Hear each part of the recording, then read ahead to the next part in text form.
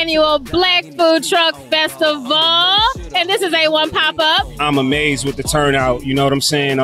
Everybody love us. Like I posted on Facebook earlier today about our social media campaign. You know what I'm saying? We touched a lot of people, man, and it was all organic, just on the strength of our relationships, you know what I'm saying? The people that support what we do. And, you know, they came up, they showed up, and they showed out. So I'm happy, I'm thankful, I'm appreciative, I'm grateful, I'm all of that. And again, our platform is group economics, cooperative economics. We all about connecting folks with Black-owned businesses, products, and services, making sure that we spend with one another, and we building an economic infrastructure that we could call our own. You know what I'm saying? So that's what it's about.